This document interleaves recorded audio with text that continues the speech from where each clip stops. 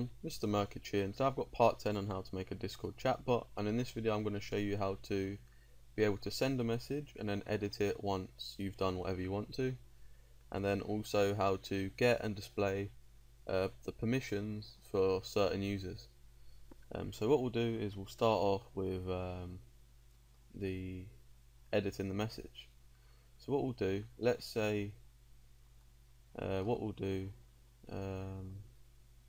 we'll create a double command, and it'll be like the usual one. So it's going to be something where an API grabs something. So let's say it'll be I don't know, we'll call it test. No, we've already got test. I don't know what to call it.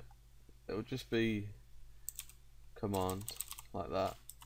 And what we'll do is we're going to say dim new message as a message, and that's going to be equal to how we usually send a message. So it's going to be await message dot channel dot send message, and then we'll send the very first message. So while we're going to send the message before we get to doing the command sort of thing, if that makes sense. So the first thing we'll send is getting, and we'll leave a space and we'll add on the argument, and we'll add on like a dot dot dot to let it know it's doing something. So it's getting the argument, and then what we're going to do is we'll say dim result as a string, and that's going to be equal to wclient dot download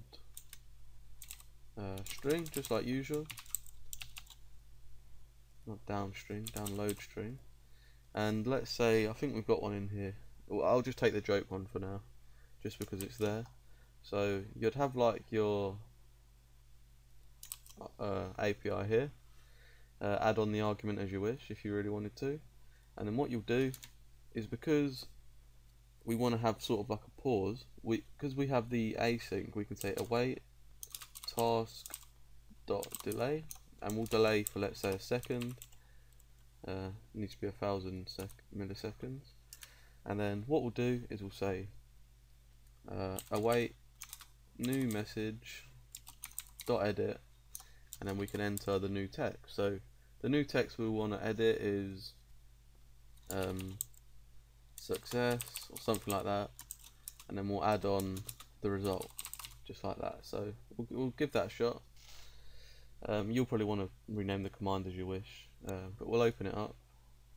You can ignore all of this other stuff, but I'll type in command test, and it will say getting test, and then you see it waited a second, and now it says success, and then it's replied with the JSON output from the joke API, and you can see here it says edited, just like that.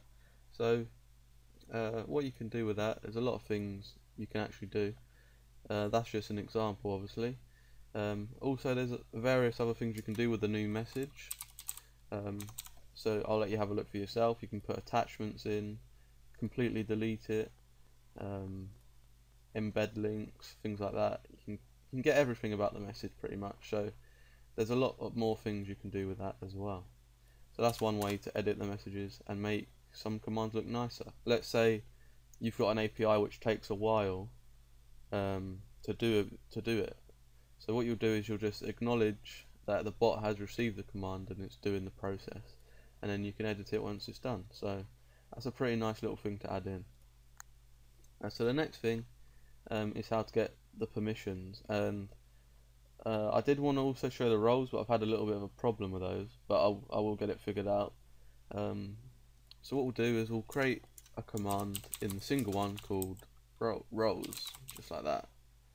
And what we'll do is we'll say dim, we'll just call it perms, and that's going to be equal to message dot server dot get, or is that wrong? It needs to be message dot user dot get permissions, and we can get their channel permissions. We need to give the channel, so it's message dot channel, and that's one way to get the user's channel permissions. So you can now say perms, and you can have a look. So you can have a look at all the different things they're allowed to do. Now these are all read only, so you can't set the permissions this way.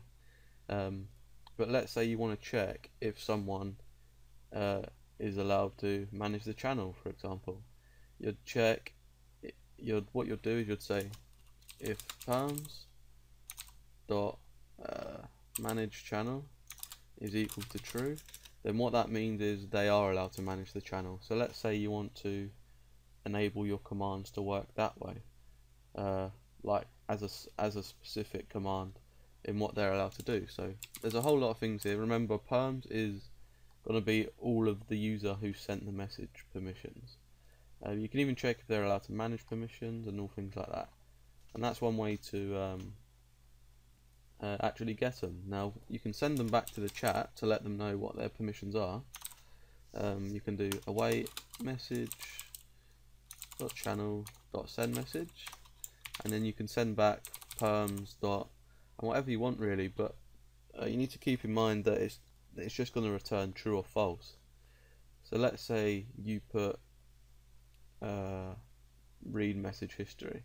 You'd probably want to have some text saying read history or something like that, and then add that on just so they know if that one's true or false. Or you could have some code to check and check the true or false and edit it that way, but that way it'll just be fine. There's also a way to get the permissions of the user's permissions of the server, but I've sort of forgot. It's message.server dot it's here somewhere. I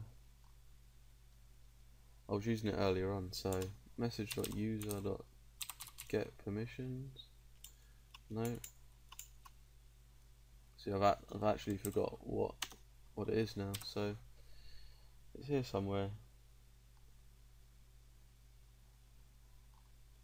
I just can't see it. So what I'm going to do is forget about that one, but it is possible to get the permissions of the server as well. So you can check if they're an actual admin of the whole server, so all the channels.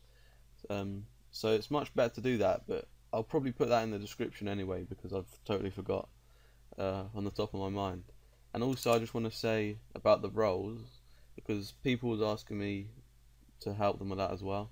Roles and permissions are slightly different.